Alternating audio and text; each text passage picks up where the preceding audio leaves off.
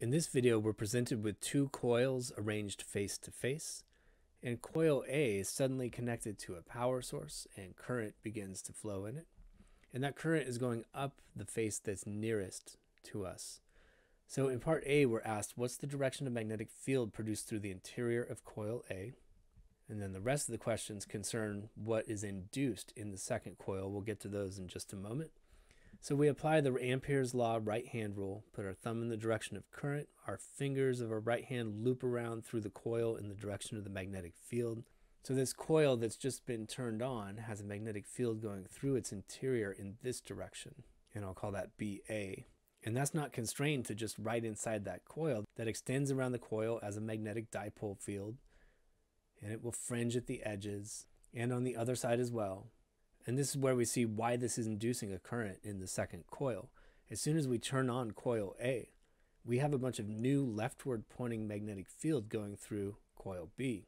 Coil B is going to react to that according to Lenz's law by inducing a magnetic field in the opposite direction, attempting to maintain that original field of 0 that we had before we turned on coil A. So this is B induced in coil B.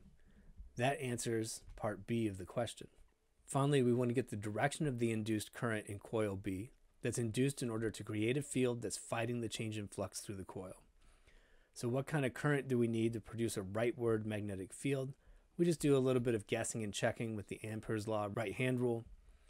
And if I put my thumb in the upward direction on the near face, well, that would produce a leftward pointing induced field, and that's not what I want. So it must be the other way.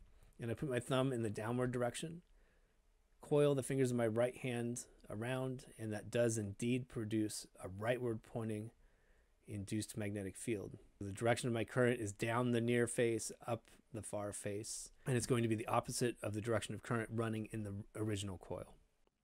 If you find the physics content on Zach's Lab helpful, click on the Zach's Lab logo on the right to browse playlists and subscribe to the channel. I produce over 100 new videos per month, and subscribing is the easiest way to find new content. Thanks for watching.